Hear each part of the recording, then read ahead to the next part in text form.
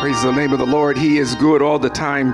Right where you're at home, and here that you that are here celebrate our worship team. We thank God for the wonderful spirit of worship. We thank God for our minister of music, Minister Joe Piggy, has been doing a phenomenal job all throughout these months, throughout this pandemic. We thank God for his faithfulness. And today we say happy birthday to Joe Piggy. We say happy birthday to Joe Piggy. We thank God for him. What a gift. What a wonderful gift. You see it in the chat. They're going to put some hearts and some high fives and some hand claps up in there to Minister Joe Piggy for his birthday on today. We honor the Lord for our E-Church family and you that are around the world. We thank God for our Mountaintop family, and so glad to be back with you again. We're moving through these yet unpredictable times, but we thank God that he is a changeless God in a changing world. God has been faithful. Dr. House and I was throughout the time of give thanks, reflecting and praying and just looking back over our lives and thanking the Lord for how kind he has been in spite of it all. Her song is that I won't complain, good days and bad days, ups and downs. It's part of life. But we thank God that he is faithful, a changeless God in changing times. Listen, real quickly, if you haven't done it already, share this service with someone. Go ahead and find a couple of people you can reach out to and let them know that we are live and we're online. And we're coming right to your living room, driving down those highways with some of you, meeting you at the airport, wherever you're at in the world, around the world. Share this service with someone, and let's go into the word of the Lord this morning. I want you to go with me to the book of 2 Chronicles, the 20th chapter. I was reading this on the other evening, and the Lord dropped it back in my spirit again. You might have heard me for sure go through this message a couple of times, but I do believe the Lord wants to say something to us this morning in 2 Chronicles, the 20th chapter. I'm going to read one verse. I'm going to focus between verses 20 through 30. And you can go through that and look at it at your leisure. But I'm going to read one verse, and then we'll get right into the lesson this morning. 2 Chronicles 20 and 20. It sounds like vision, doesn't it? From the New King James Version. So they rose early in the morning and went out into the wilderness of Tekoa. And as they went out, Jehoshaphat stood and said, "Hear me, O Judah, and you inhabitants of Jerusalem. Believe in the Lord your God, and ye shall be established. Believe his prophet, and ye shall prosper." I want to tag that scripture with Isaiah, the first chapter and verse 19. You've heard this, I believe, and I'm reading it from the New King James Version. He says, "If you are willing and obedient, ye shall eat the good of the land." Amen to the word of the Lord. My subject this morning is victory in the valley. Victory in the valley. This text often surprises me and awakens me with excitement every time I go through 2 Chronicles, the 20th chapter, and begin to read about King Jehoshaphat. How God could send forth a word to his people and send them into a valley with confidence of victory. It's amazing how God sets things up in our lives to bring us to our own personal victory. Victory, someone said, is hard to be seen at times when it appears that the battle keeps coming and coming and coming. It's hard to see the big picture when you're right in the middle of a valley. You don't know what to do, and you keep hearing the word victory is certain, but it's hard to see victory when you're in the middle of a valley. I wake up morning after morning expecting a day of change. I'm talking to me, you listen. Yet it becomes another day of the same thing. The only hope is that I'm closer the day that I'm in than I was yesterday. Wake up wondering, is this it? Going to the mailbox, looking at the phone, going through your emails, wondering, is this it? But only to find out it's the same day. But I have a word of encouragement for someone this morning. You're going to find victory right in the valley. It is faith and determination that speaks to me here. It keeps us going even when we're faced with challenges. Joseph in Genesis 50 and 20 says it like this in the NIV. Joseph says, "You intend to hurt me, but God intended for good to accomplish what is now being done, the saving of many lives. Can you imagine this man's Joseph's life? Another story, another time, but at the end of it, he speaks to say God was still in full control. God, you see everything, and God promised not ever to eliminate the problems, but he intends to strengthen us to meet the challenge. Life is filled with challenges. Being called to do great things for God does not come without challenges. Everyone has challenges. Don't think that they don't. Even the most talented and gifted person or successful people have challenges. They too must keep grounded. Challenges keeps you grounded. Sometimes in your life you have children and you want to know why these children are acting up so bad. Someone said the fruit don't roll too far from the tree. It's because of the challenges to keep you grounded, so you to think that everybody else is out of order. What about your house and my house? Challenges keeps us grounded. Everyone has challenges, as so stated, and they come in many ways for different people. There's a few challenges. Some people are challenged with loss, failure, setbacks, establishing one's moral compass, the mindset, mastering my own personal mindset, overcoming my past stories, financial problems, physical problems, insecurities, fear, low credit, no credit, need credit, race or gender, its problems. Emotional wounds from the past that presents themselves even in the presence that can keep us not pursuing our dreams because of challenges.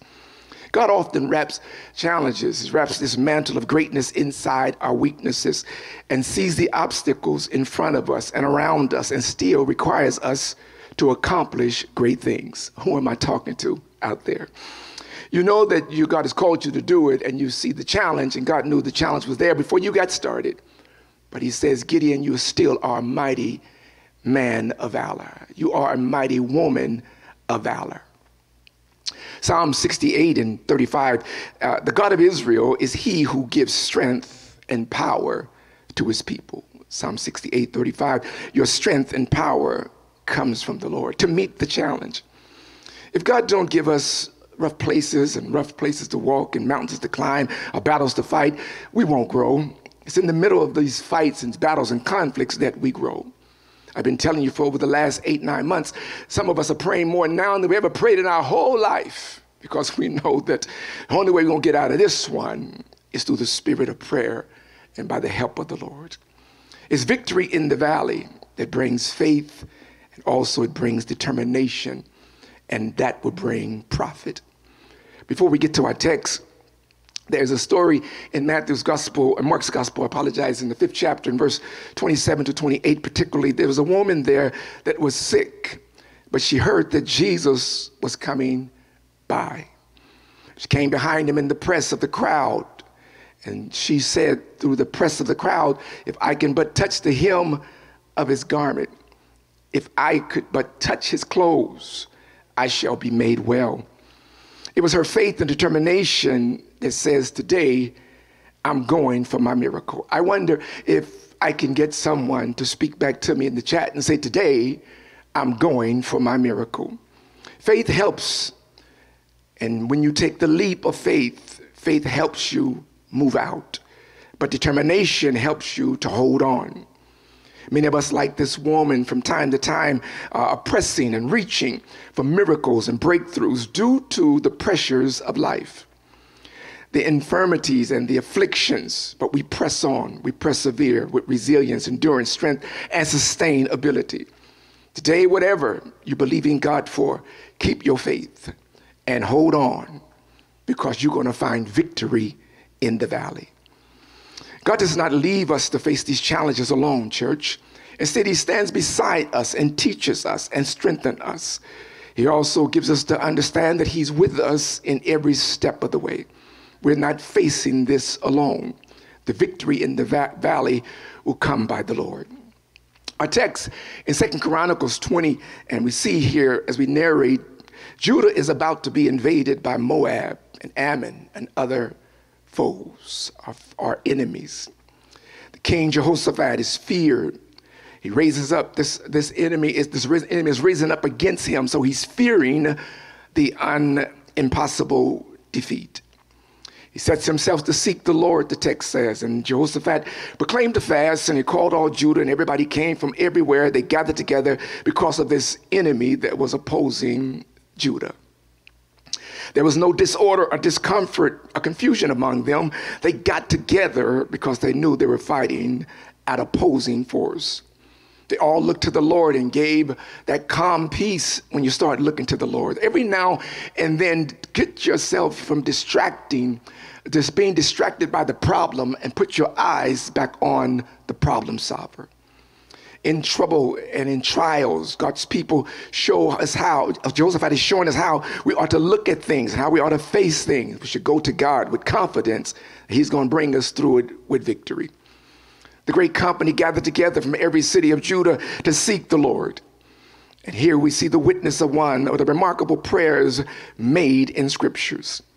The King Jehoshaphat stood in the midst of the large congregation of the people and uttered this eloquent prayer. I paraphrase more some of it. This earnest faith and every breath of the prayer and every word was speaking to God. In the text, you see there, I think around verse 9 or verse 10 in your Bibles, but it goes on. He says that he addressed the God of heaven. He says that you rule over the kingdoms and nations. In your hand there is power and might, and there is none able to withstand you. This is the good way to come to God and to approach him, remembering the wonderful almighty power of God. God knew before you knew you were going to have problems this year, but he's still almighty, and he's still capable of overcoming the problems and giving us the victory. Jehoshaphat goes on as he talks to the Lord. He begins to check the record with God. In other words, he begins to look at how God has dealt with his people. He talks about Abraham being a friend of God, speaking of the covenant relationship with God. This is in his prayer. He begins to recount the count of Solomon, the dedication of the house of the Lord. In verse 9 down to verse 12, he begins to talk to the Lord. He says, if distress or if this disaster comes upon us, sword, which is the war they were facing, judgment and pestilence and famine, and we stand before you in this temple and in your presence, and your name is in this temple, and we cry out to you in our affliction, you will hear us, or you will help us, and you will save us. He begins to pray back to God how Solomon had laid out the house of the Lord and what Solomon put in that prayer of the dedication of the temple. Then he goes on and tells the Lord about this invading army, this enemy that's coming, Ammon and Moab and others. He said, they came, Lord, to cast us out of this possession which you have given us for an inheritance. He's talking to the Lord now like his daddy. In other words, somebody stole my bike you gave to me, and now what you gonna do about it? For Lord, I want you to judge them, because they're coming up not just against us, but they're coming up against you. He says in verse 12, listen, we understand the enemy. We have no might against this great company that's coming against us. Neither know we what to do, but our eyes are upon you. It's a good prayer. This really is a good prayer. When you run out of your strength, tap into the strength of God. When you don't know what to do, God will tell you what to do, and fix your eyes back on the Lord. This is the kind of spirit and attitude that pleases the Lord. The Lord, we're depending, and our expectation is on you. Friend, whatever and whenever this kind of attitude is manifested before God, he answers graciously and he helps right away.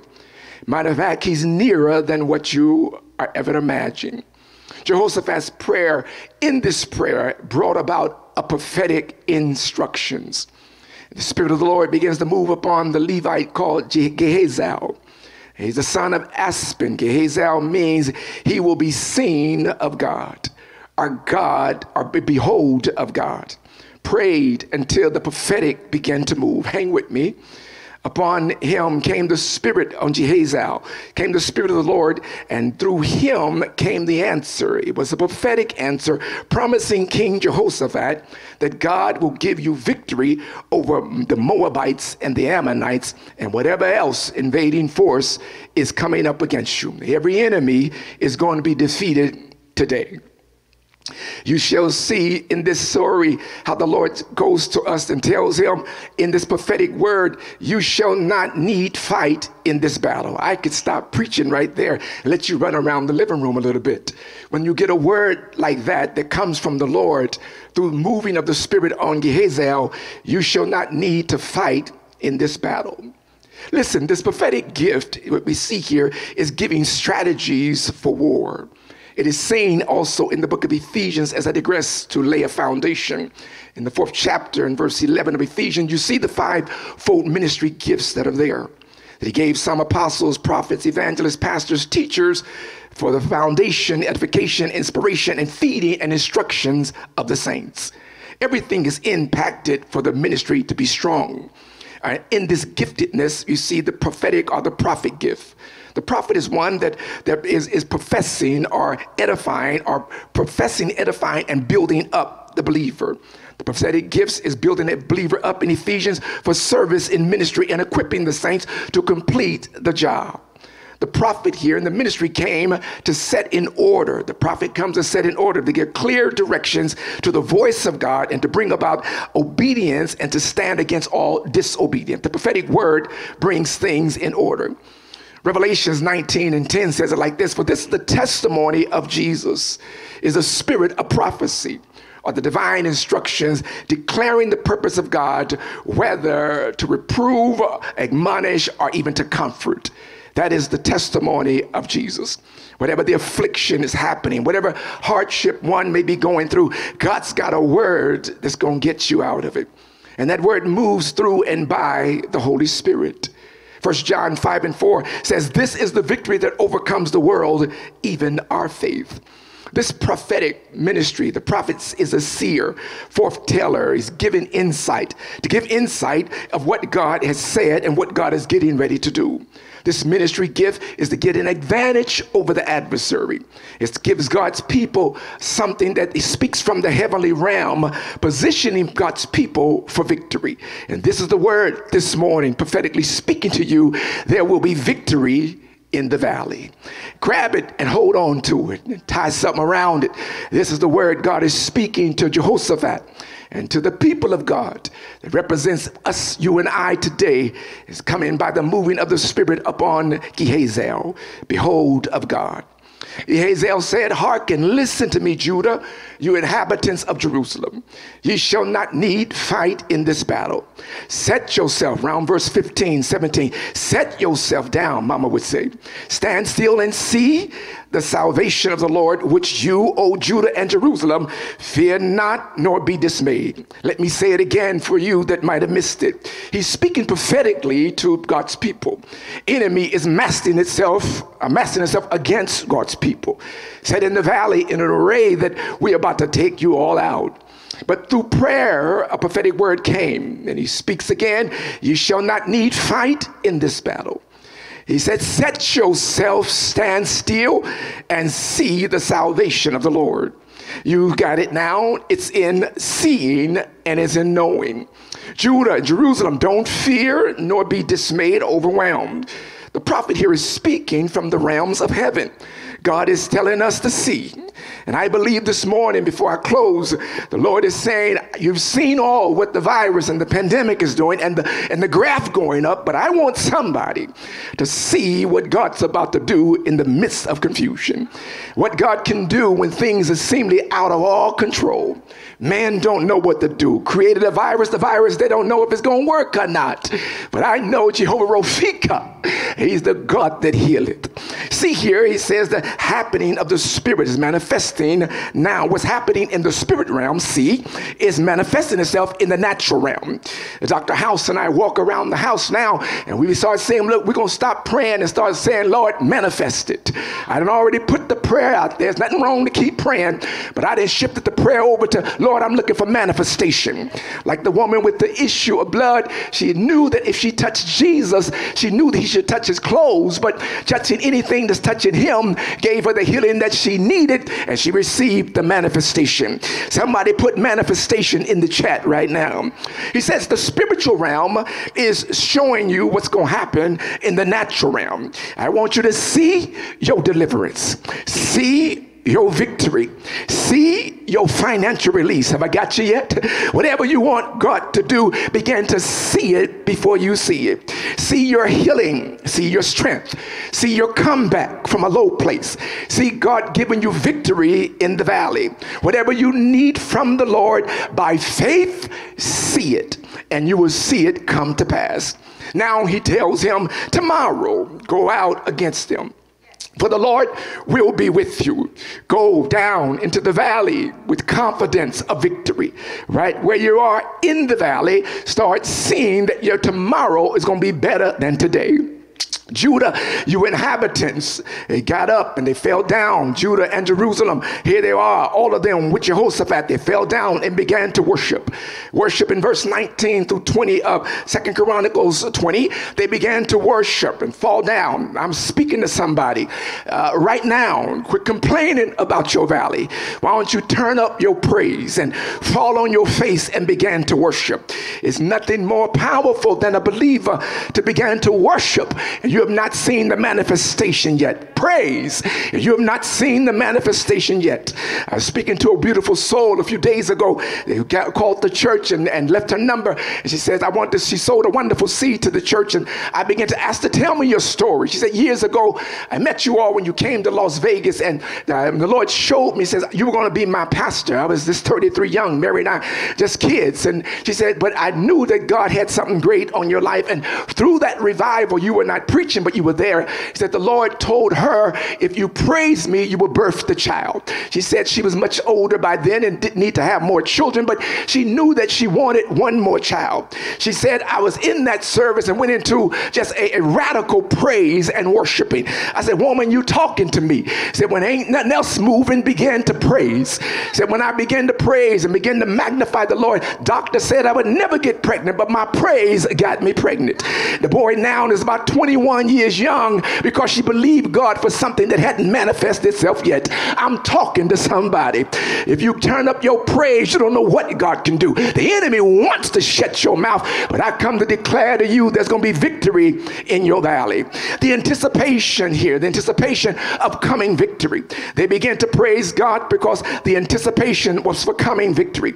It was loud. It was a long night. It was a long night, but the expectation of victory. Have you ever been in one of those neighborhoods where the party ain't started yet, but 9 o'clock, your wall is rocking and their wall is rocking. They're happy and partying about something. It's time for you to turn up your volume and get your party rocking. Let your neighbor know the lights may be out, but I got a little bit of power left to make sure that you're going to hear me before I sit down. Giving them one short charge now. Here comes Jehoshaphat. He tells them one short charge in verse 20, and I'm almost done. It's less than 27 words. Hear me, O Judah and you inhabitants of Jerusalem. Believe in the Lord your God, and you shall be established. Believe in his prophet, and you shall prosper. Less than 27, 28 words. He gives them this profound charge. He leads them out to the battle and says, hold on, wait a minute. I want you to remember two things. If nothing else, you're going to see something that's going to look like it's impossible. But I want you to remember these two things. Believe the Lord. Don't look at faces. Don't look at people. Don't expect the negative people to try to encourage you. Look to the Lord. Believe the Lord, and you shall be established, set firm. The enemy won't knock you off your feet. You'll be established and set on God's word. Believe the prophet. The prophet already told you, I'm giving you insight and leverage. You better buy some Bitcoin. Yeah, you better go on and hear what the man and woman of God is saying and invest yourself into a life that's about to change. Would to God I bought some Zoom stock. Excuse me. Would to God I would have bought me some Amazon stock. You hear things, but you don't react upon them. But the prophet is saying, boom, move, and you shall be successful. The next morning, the divine instructions was given to them to have faith. Jehoshaphat, told them, we're not going out of here just just any kind of way. I want you to put on your praise garments. Judah, I want you to go first. We want to make sure nobody's got weapons. Our weapons this morning is going to be prayer. Psalms 8:2, prayer will confuse the enemy. It'll steal the enemy. I want you to get your praise back, no matter what it looks like. If you're in the valley right now, get your praise back up. He said, listen, we're walking with a praise. It's confusing, but that's all we got. If all you got is a praise, and lift it up as high as you can and watch God move on your behalf. Tomorrow came and the heavens were answered and the blessings came. Thank God tomorrow is not like today. Tomorrow came and they were seeing themselves unarmed but established by God. Everything and every enemy that came against them was annihilated. I'm talking to somebody. Whatever's been trying to chase you, you now got to chase on it. It will not escape. It will not get away. Jehoshaphat, the people came and took up the spoils that were scattered on the ground. Did you see the picture? God had to bring us through a pandemic for you to get a stimulus check. God had to bring us through a pandemic. You to know that he is a sustainer. God had to bring you through a pandemic to get your unemployment back up again, and still going to get you back on the job on time. That's the kind of God that we serve. Here they were down there picking up jewelry, picking up riches amongst the dead bodies. Everything God promised, he said, strip it off of them. I come to tell the enemy, you're holding on to my stuff, and I'm about to strip it up off of you. I want you to hear me before I go to my seat. 3 days picking up spoils. Victory was in the valley. I thought here we would die, but God said you're going to be a long time. I can only imagine in my mind, back and forth. 3 days picking up stuff. What's the significance of the number 3? The divine wholeness and completeness of God. The perfection number of God is in number 3. We see in John 5:7. It says over there are 3 that bear record in heaven: the Father, the Word, and the Holy Spirit. Revelations 1:4, we see that here he comes, grace and peace. He that was, it is, and is to come. 3 is God's power number. I'm going to show you completely, Clinton, before this month is out. I'm going to do something that's never been done before. I'm going to complete some stuff and perfect it while you're in the valley. Before this pandemic is over, I'm going to bless my people like never before, raising up in power. 3 is where the very throne room of God is at. He said, now when you get up out of this valley, remember to bless God in the valley of Barakah, which is the valley of blessing. There they begin to praise the Lord, shouting and decreeing what I thought was over now became my blessing. Let me speak to somebody. What you think is bringing you pain, God said, I'm going to bring a promise through the pain. What you think is about to destroy you, God said, I'm going to use it to elevate you. Everything that think is pulling you down, you're only a band-aid, a rubber band being pulled back. I'm about to push you to where you're supposed to go. I set you up in this valley. You're looking for a way out, but I am your way out. There's going to be victory and rejoicing over your enemy. The Bible said before they got to the battle, they were praising God. When they got to the battle, they were praising God. When they came up out of the battle, they were praising God and worshiping God. I decree whatever has been attacking you, I decree whatever's been trying to overtake you, I decree every enemy that's been risen up against you, I pray the spirit of prayer come upon you right now in the name of Jesus. Prayer will turn your tomorrow into something brighter. I decree the day of God on your life. See your enemy running. See your problems getting smaller. I decree and declare your time is now. Go on, get up out that chair. Walk around your house and say, devil, this is your last day. The man of God just told me tomorrow is my day of victory. Let me act like it. Let me praise like it. Let me shout like it. Let me believe God like it. I'm walking up out of a valley that I thought I'd never get out of. But thank God for his goodness. I hear you, Lord. It was in the valley of dry bones. Everybody came back to life. The Bible said as the wind of the Spirit began to blow, everything started coming together. I prophesy in your life, everything that the enemy has tried to dry up and kill, he said it's coming back together. God said it's coming back together right there in the low place, in a food line. Can't get no bread in the food food store trying to get something to eat. God said, right there in the line, I'm going to bless you. You will never forget this valley I bless you in, right in the food line. I'm going to bring it back to you. You can remember this year and say, it was in the valley God gave me victory. I know the mountaintop, but in the valley God gave me victory. Body aching, mind aching, things are going bad, but I see victory in my valley. How do I see it, preacher? I'm checking your praise. I'm checking your shout. I'm checking your hallelujah. I'm checking your thank you, Jesus. I'm pressing your praise to God. What's wrong with you, believer? God told the prophet to tell you, you ain't got to fight this one. I got your back. Get up out that chair. Go on and walk around the house. Tell the devil it's over for you. God has brought me through because victory is in my valley. Hallelujah. Hallelujah.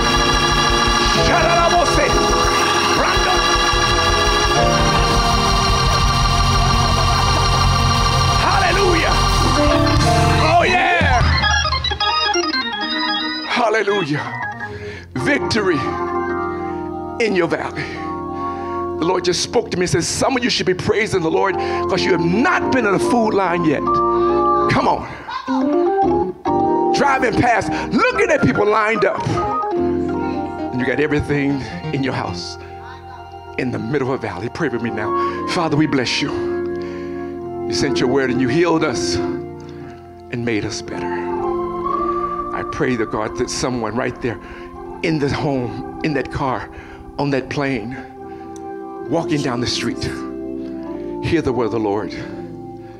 Let them know that you're the God of the valley. You're the God of the mountaintop. God, through you, we have faith and determination that we're going to get through this. And we're going to win in the end. But you gave a word that set us on a course to change our life forever.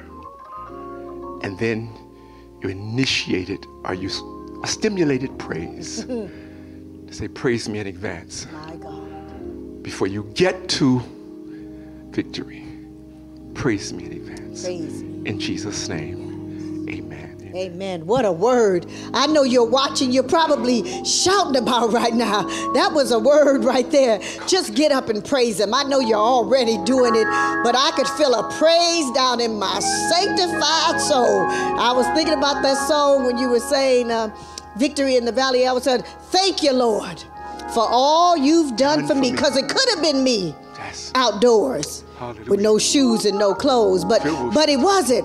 It wasn't me. And it wasn't you. No. And that was a word. I don't know if you're expecting something, but I'm expecting something in 24 hours. Yes.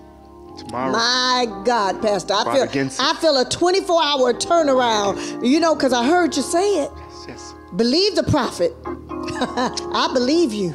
I believe the word God said. The Lord just says somebody right now is going to have a 3-day pickup.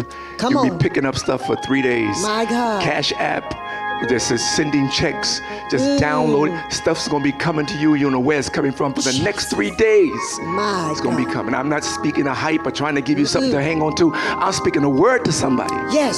I need a 3-day blessing. A 3-day blessing. Let me remind you that 3 is so powerful because at the 3 days, they kept Jesus in the grave. Come on now. But on the 3rd day, my Bible says he got up with all power. He got up. All power. All power. All power. All power. Yes! Woo! I know we on the air, but I feel like the world, Jesus. My God, my God. If you can, right there in your living room, get up and turn around 3 times. Turn around, turn around, turn around, turn around, turn around, turn around, turn around, turn around, turn around, turn around, turn around. Hallelujah! Now give God a shout and a clap and tell the devil it's over in my house. It's over in my house. Hallelujah! Hey! Hallelujah! Hallelujah! You ain't loud enough. Holler to your neighbor, knock on your door. Holler to your neighbor, knock on your door. Hallelujah! Woo! Yes!